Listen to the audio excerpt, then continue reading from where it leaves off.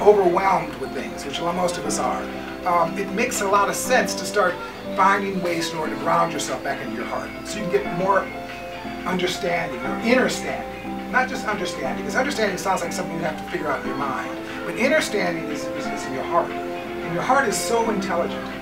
It has really the best intelligence. For people who are new to this, I mean, it could be very counterintuitive.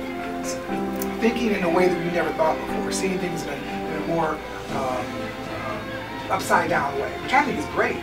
Because I think it's time to start thinking things upside down again. You know, because it's so crazy trying to make sense of things. Have you guys noticed that? That sometimes it's crazy to try to make sense of things. Well, stop trying. Just let it go. And start becoming more aware, because that's really what this is all about. Just becoming more aware, more heartfelt. You know, you don't need so much understanding when you're heartfelt, because you're just feeling your way through things.